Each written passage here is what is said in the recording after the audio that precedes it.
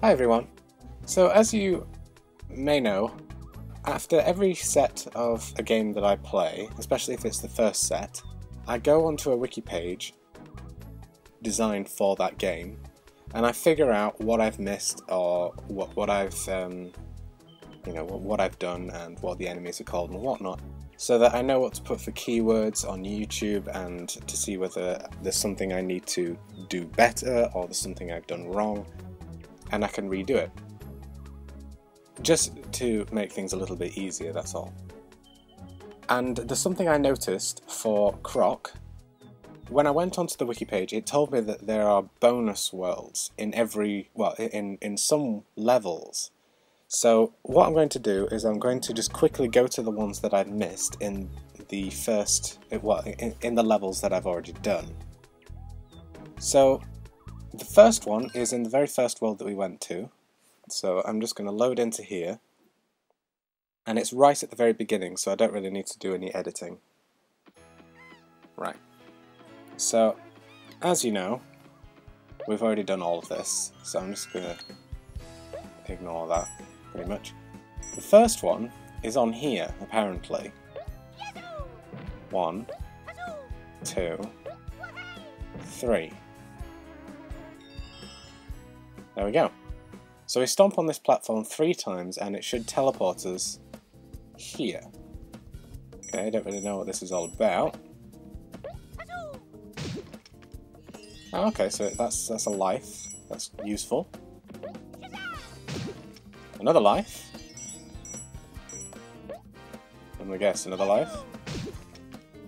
Wow. Pretty good. So there we go, 3 lives and 12 crystals.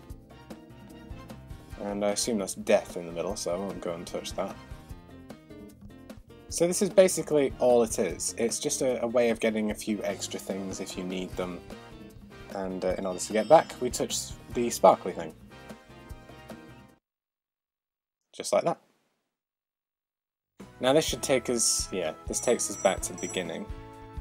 So, obviously, it's very useful, say if you're not very good at the game, for example.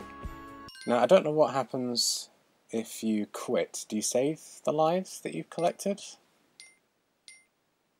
Quit level. There we go. So, 15 lives. Do I still have those lives? How do I find out? I don't really know unless I go into the next level. So let's go into the next one, which is 1-3. Now this is kind of in the middle, I think. No, it says it's at the start. I've written these down, you see, so I know where I'm going. Ah yes, we do keep the lives, that's very useful. So let's go in over here. The next one is here. Ah, here we are. There's a little sparkly thing. So let's see where this takes us. Oh, interesting.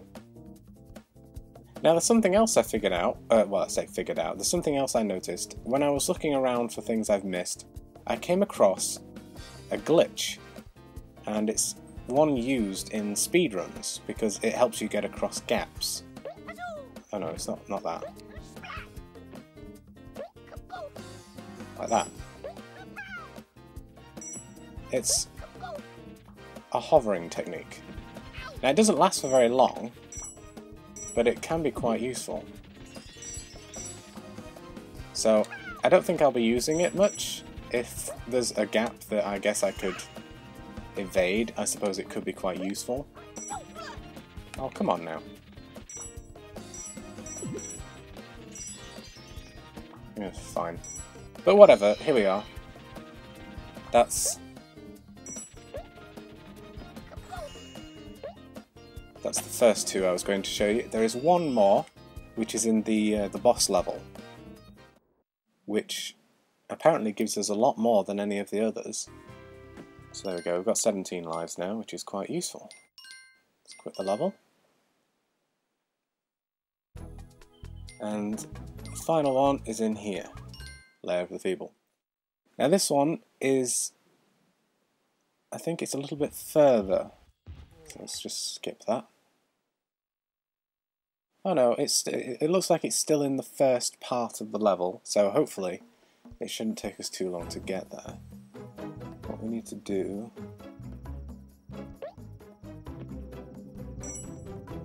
Wish this moved a bit quicker. I'll tell you what, I'll just edit this out, and when I get there, I'll show you where it is. Oh, I'm very sorry. I've actually misinterpreted what I've written down. This isn't in the first boss, it's in the second boss, so never mind. But I hope this was useful. Oops, that was a very silly thing to do. Okay, well, thank you very much for watching. I hope you've enjoyed this little bit of information. Oh, let's see if I can do this. No, I can't.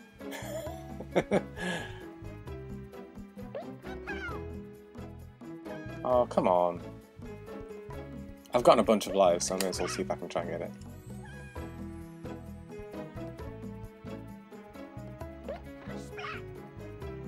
Okay, it works there.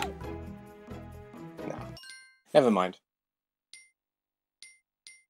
Like I said, thank you very much for watching. I hope it's been insightful, so you know where these little bits of bonus areas are.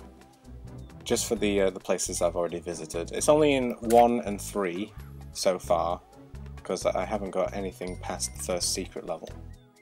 So, join me again for set 2. We'll be going to the Tumbling Dantini.